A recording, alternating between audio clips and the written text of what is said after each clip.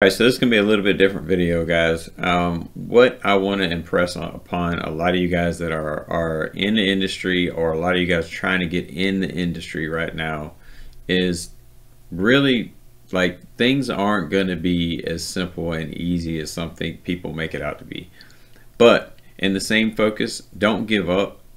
Keep trying, keep pushing yourself, because your mental capacity will grow. You will grow as a technician. And again, right now there's such a shortage in technicians and people that we need, like really skilled people that we need to keep the industry growing. And again, when it comes down to it, PLC programming is part of, maintenance. It's part of a maintenance task. It's part of an engineering task. It's part of just it could be a simple or a different technical role. But again, understanding how the machine works, understanding how to read code, understanding how to troubleshoot, understanding how to program yourself is going to make you fluent. It's going to make you like that much more better than the next person.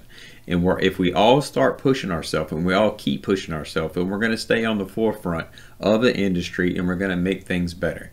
Now, I'm not saying learn from me. I'm not saying that you have to learn from me. I'm saying learn from somewhere. But honestly, get the best practices. Always go after the best practices, what works, what you see works, and then go ahead and make it work for yourself.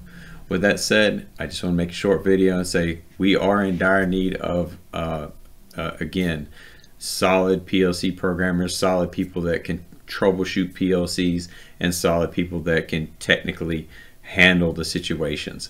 And as you grow, each and every day you're going to get better. So with that said, we'll see you guys on the next one, and I appreciate everybody that supports this channel.